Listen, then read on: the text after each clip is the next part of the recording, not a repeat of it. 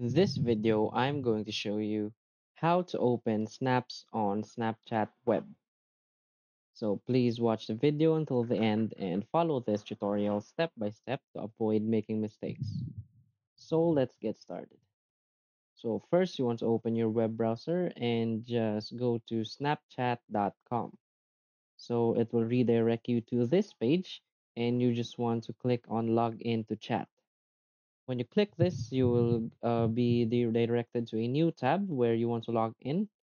So this is the new tab. So in my case, I have already logged in. So how do we see snaps from Snapchat Web? As you can see, this message is from Team Snapchat. So links like this, you can see links like this with videos, and there are some texts or videos that you can see through here, but not you can't see new snaps or instant snaps sent to you by your friends. There is no way to open snaps on Snapchat web right now, but I think Snapchat will have an update about this.